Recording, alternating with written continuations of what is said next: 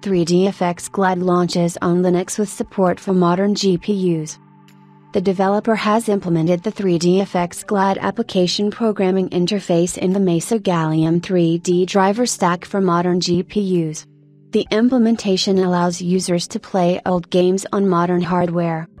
PhoronX reported that LinkMov, an independent amateur developer, created Grover, a front-end implementation of the Glide API for Mesa Scallium 3D using the Rust programming language.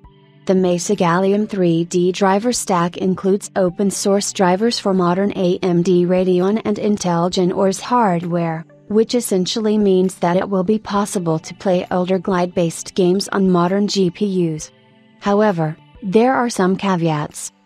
Since Glide was usually used for Windows games, and the developer did not have access to any Glide-based game for Linux, he used code samples and a 1997 Pandemonium game to test his implementation. For the same reason, it was not able to implement a windowing system, which is an important feature, since it is unlikely that anyone will want to run a game from the late 1990s on a large modern display in full screen mode. Given the limited testing, LinkMov believes that work on Grover is not yet complete. Since most Glide games were developed for Windows, playing them on Linux requires using Grover at the Wine, Proton compatibility level, which has its advantages.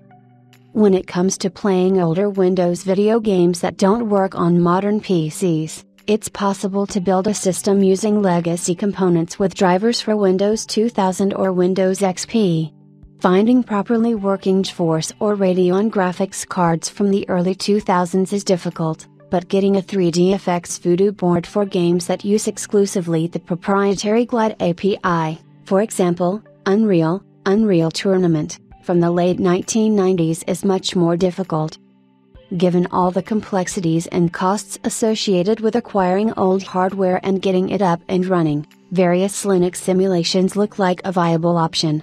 However, if you want to get the same experience as the games of the late 1990s, and therefore have an unforgettable experience, nothing beats buying an outdated video card and auxiliary equipment for a monitor with a 4:3 aspect ratio.